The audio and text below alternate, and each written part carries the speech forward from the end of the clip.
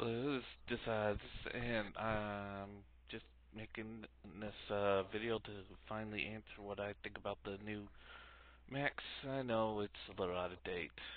Get back to this uh, new iPod, but I'm going to say that I'm generally happy. I'm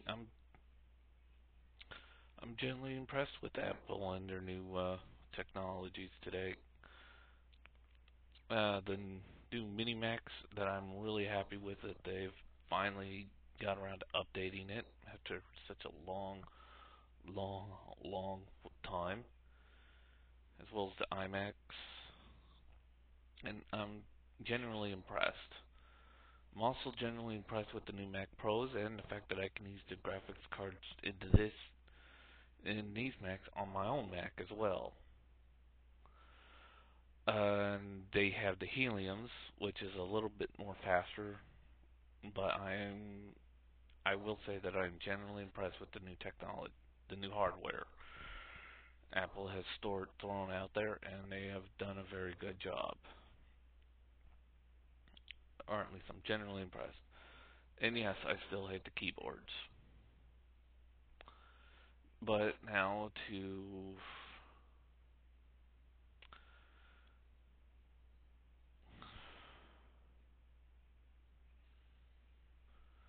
talk about something else.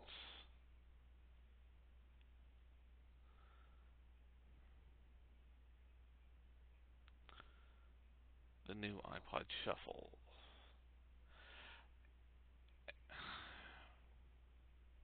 I'm going to honestly say that I'm not liking this device at all. I think it's a complete throwback from the other iPod Shuffle, and the small talk device is a slight way to wanting to slowly murder the device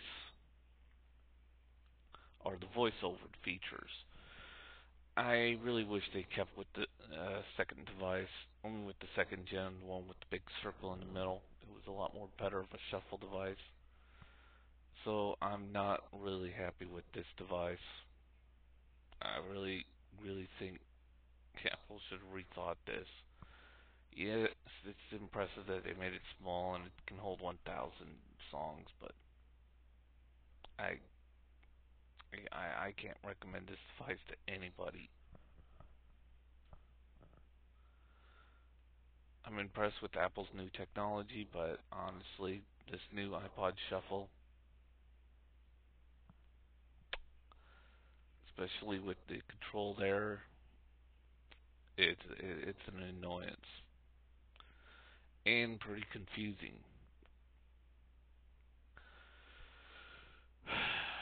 So yeah, I don't like it. Let's decide this, and I'm out of here.